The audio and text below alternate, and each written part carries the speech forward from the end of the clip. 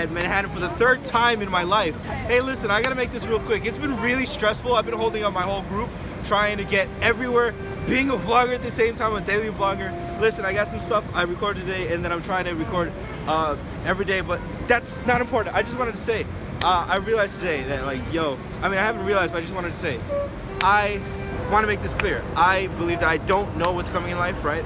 But I feel that we have to make sure that we're happy, right? I don't know how we got here. I don't know where we're going, but I really wanted to say, that it's not gonna do us so much good if we focus on the bad. Please, for the love of God, work so that you can experience things like this and it doesn't seem vain to you in your existentialism or your nihilism. I felt like I wanted to say that because I once was that.